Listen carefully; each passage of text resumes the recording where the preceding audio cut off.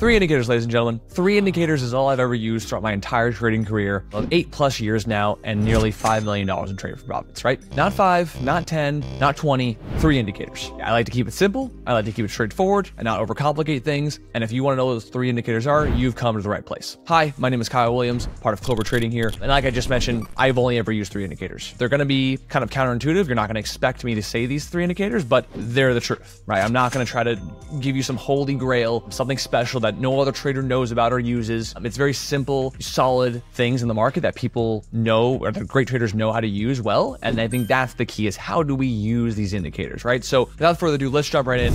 Indicator number 1, you're going to be like, oh my gosh, Kyle, this guy sucks. What? This is your first indicator, is price, right? Duh. And the reason why I say that is because you can look at RSI, you could look at MACD, you could look at all these different fancy indicators, moving averages, whatever it is. But the reality is all of them come from and deviate from price and volume. That's it. The chicken does come before the egg in this scenario, right? Price and volume comes first and every other indicator comes after. And so why not remove and forget all of the fancy indicators that people like and know and go to the source. Go to where the indicators are coming from, which are price and volume, which is, again, number 1, we're gonna go over price. Now, what do I mean by price? Like, not just the price of the stock, but the price action of the stock, right? Where and how is the stock moving and what is it telling us, right? Stop trying to guess and play games and let the stock tell you where it wants to go. You just have to listen. And so what I mean by that, let's look at a most recent runner that we've had in small cap land, SOUN here. There are many indicators here that if you just looked at them, they would tell a story, right? Before maybe they knew they happened. Obviously, you know, we're talking in hindsight here, but there's certain indicators in price that you can see happen before they actually happen,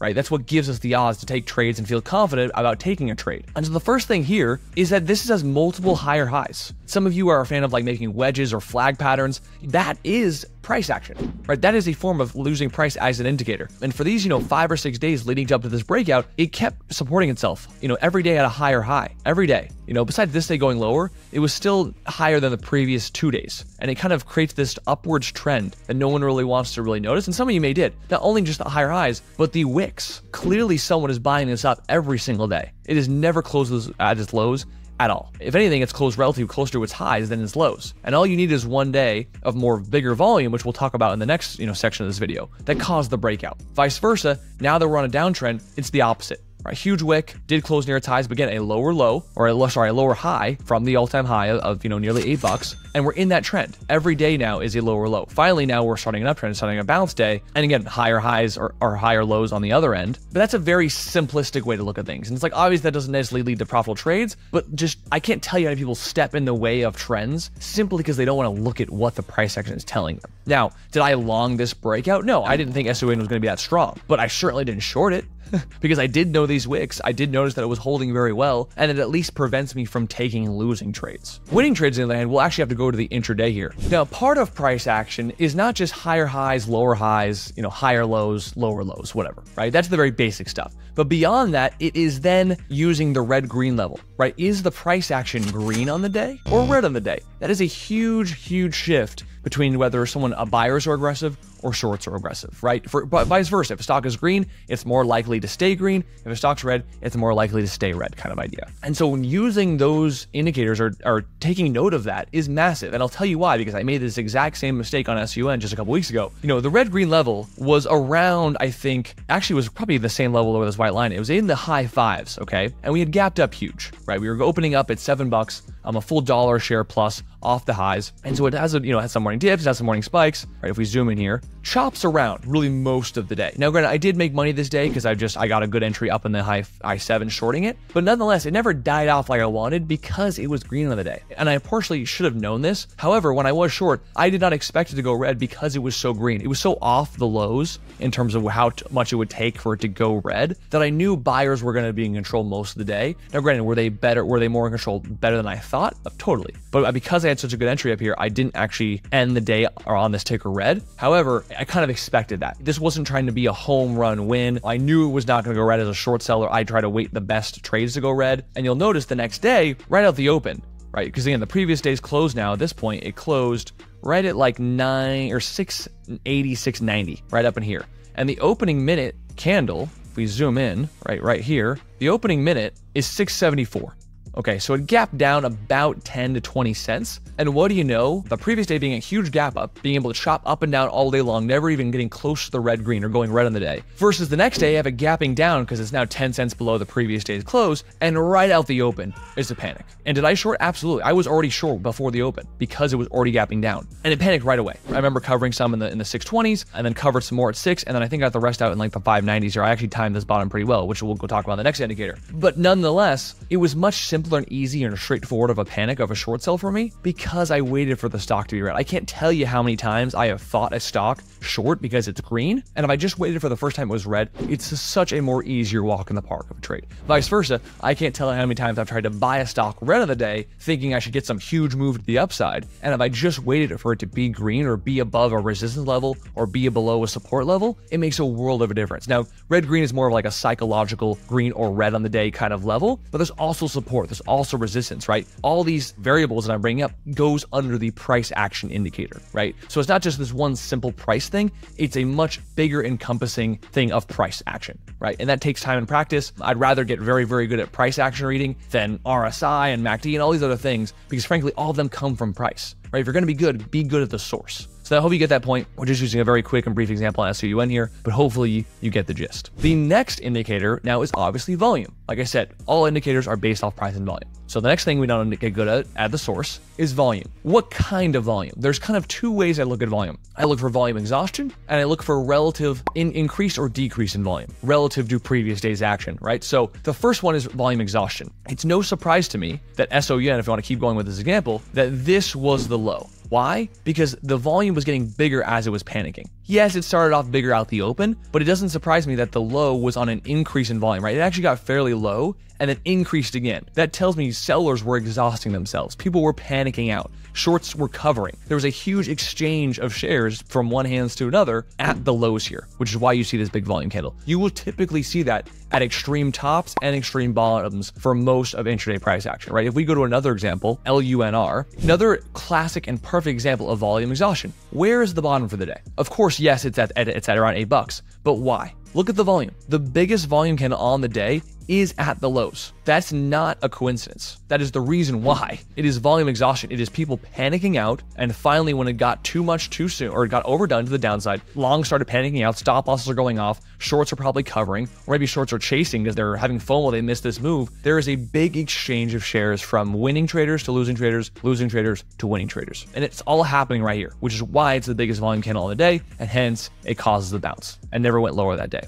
Okay, it's not a coincidence, and not even necessarily the biggest volume candle, but just in general, this move has the biggest volume. It's the most action. It's where the most people are watching and trading this particular ticker. You're gonna see that in panics and in parabolic moves. Let's look at a parabolic move, for example, on the flip side. Now, this example of MLGO is a bit more of a choppy example, but you will see a couple tops and actually a bottom of where volume exhaustion occurred. So right out the open here, I had a lot of volume and actually halted up. This next out the open or out the halt open here actually was a short-term top for about 2 or 3 minutes. Why? And why was it really choppy and wicky to both the downsides? Look at the volume, right? It actually at one point sold off all the way down to nearly $1 and then came all the way back and touched as high as there and then still held itself kind of, mid-range after the minute was over. It's no surprise to me that a lot of volume was there. People are trying to figure out, is the top in, is the bottom in? And so you get a very large choppy candle there. Obviously, nothing's a perfect science. So again, it does go higher, but then look at the top here, right? Another huge volume candle right before the next very minute. And again, it's not a perfect science, but again, it did halt it up, which makes things choppy. This is why MLG was choppy. But then the next minute, it starts panicking and halting down. And vice versa, look at the bottom candle. Another one of those bigger minute candles. So again, it's not always the biggest candle in the day, like we looked at LUNR, but where the biggest candles for the day on the higher end of that range for volume typically is where most hands are exchanging, right? And the reason why I do this and look at this, because again,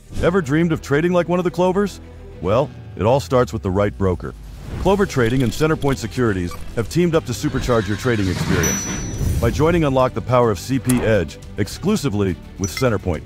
We're talking top-tier trading tools worth over $6,000, all at your fingertips. Get ahead with real-time scanners, cutting-edge news, and a tailor-made trading journal. Experience trading like never before with superior short inventory, personalized support, and interest on your idle funds. Plus, you can get competitive pricing that fits your trading style. Ready to elevate your trading game? Click the Clover Trading link in the description below to get exclusive deals with Centerpoint Securities. Now let's get back to the content. This is where you see most of the emotion play out, right? You see whether shorts are getting squeezed and they're covering the top, longs are having FOMO, so they're buying the top, longs are panicking out and getting stopped out at the bottom, shorts are chasing at the bottom or covering their shares because they actually are taking profits, right? There's at the bottom and top of ends of ranges where a lot of volume is coming in is the reason why. It's like almost a self-fulfilling prophecy. It's why the tops and bottoms are actually getting put in, because people are so emotional and getting in or getting out depending on their situation. Okay, so that's that for volume exhaustion. The other scenario for volume that I really love to look for is a relative volume, like I said. And so the perfect example of this happened literally just a few days ago on OCEA. OCEA, huge runner. And on this first red day, I got very aggressive, very early short because of what I saw in the volume. So we go into the intraday here and we look at how it had a huge run up. And again, not to mention the previous example, notice the huge volume increase, not necessarily 1 minute either, but could be multiple minutes. How this is, some of the bigger volume on the day in a short period of time put in the top, not a coincidence, not a surprise there. Okay, we go into the next day and this is the red day, right? It opened up with a small gap up and then sold off. Look at the volume. Look at the difference in volume. Look at the first few minutes out of this open that caused this huge run. Look how much volume per minute is coming in. Hundreds of thousands. Look at the first few minutes out of this open. You can barely get 100,000 volume in the first minute or two, right? Or first per minute or two. It's a big difference. Right? And when I see that as a short seller or even as a long trader, I know now when volume is typically lower the next day, that is not bullish. That is bearish. And so if I'm a short seller, which I was in this day, I got short. I made like 14 grand on this red day. Had I wanted to be looking for a long bias, I would have looked, how big is the volume? Is it going to be bigger than yesterday's? Because if it's bigger, then I probably will be bullish. Doesn't necessarily mean I'm going to buy it, but it certainly means in my shoes, I'm not going to short it. We could compare it to also the two previous days. What if I thought, this day was a short sell? Well, out the open, look how big the volume is. In comparison, out the open, the volume is actually pretty low, and it took about 45 minutes in for the volume to actually increase here. But out the open the very next day, the very first minute had the equivalent or just as big a volume as the delayed volume coming in the previous day, which tells me there's more demand still. There is a lot of trading activity. There's probably more buyers than sellers who are willing to get in, hence why the volume is bigger. And what do you know? It had a really strong green day, a small parabolic into 7s and 8s. So that's another area of volume. Looking at the relative volume per day out the open, how much can actually come in such a quick and short period of time, because that's going to better further predict likely the rest of the day. Okay, so that's it for volume. The last indicator for me, and this is the most art-like indicator of them all, is Vwap. Right, that's what you see here. Obviously, it's a dead giveaway with this yellow line I've seen. And the reason why I use it is more for a guideline. Okay, I never really take entries or exits based on Vwap, but I want to know where Vwap is because it does help me with reading the price action of where we are in the trend. And it's very similar to red, green, and white. If it's above Vwap, buyers are in control. If it's below Vwap, sellers might be in control. And it's not an exact science, not an absolute, but I am not maybe as susceptible to buying stocks under Vwap as I am to shorting stocks above Vwap. Now, it's not a perfect science. Again, in the example of Lunar where it was a huge panic, obviously that was well below Vwap, but anyone who bought that panic, you got a good bounce, right? If we go just even look at the daily chart, on this day when I had a huge panic, back down here, Vwap was up, in the 9-10s area. That was a good dip buy, right? So it's not a perfect science. Sometimes there are great times to be buying stocks when they're under Vwap. Sometimes there's great times to be shorting stocks when they're over Vwap, but in a general consolidation period, whether it's going to the downside or the upside, I want to know how far away or how close price action is to Vwap. Similar vice versa to finding tops and bottoms, like what we looked at about volume or exhaustion, how far away price action is from Vwap, which is from the mean. Like if you're like a mean reversion trader, that's going to be valuable, right? Again, let's just go into the lunar intraday just to show that example, right? Looking at this huge panic in more detail, it's no coincidence also at the bottom when the volume exhaustion was coming in that this was the furthest that price action was away from Vwap. It got too far away too soon to where it had to come back to its mean. And what do you know? It actually went right to Vwap and tapped it perfectly. Okay. And what did it do the rest of the day? It held under Vwap the whole rest of the day. Never even touched it again after that first bounce. So again, it tells me from a trend setting, from what the trend was that day, it was bearish. Didn't even go over Vwap strongly at all. Vice versa, there's plenty of other strong days where stocks will maybe use Vwap as support, right? So again, it's not an exact science, like I've said. I know I'm broken record there, but I say that because I use it as a guideline, I use it as trends, I use it as mean reversion on top of what we already talked about with price action. So those are the 3 main indicators I use. I know I try to make it sound simple, but again, there are a lot of nuances that I think you've learned from hearing me describe those indicators in this video. So again, it comes down to hundreds of hours of practice, years of dedication like I've gotten to this at this point. But again, once I've kind of mastered these 3 indicators for myself, it's all I use. I've never found any interest in using RSI, moving averages, you name it, never cared. These 3 are work for me. Other indicators may work for you, but if you find any value in the indicators I like, you might like them too. Anyways, guys, thanks for watching the video. Make sure you like and subscribe, and we'll see you guys in the next one. Peace, everybody.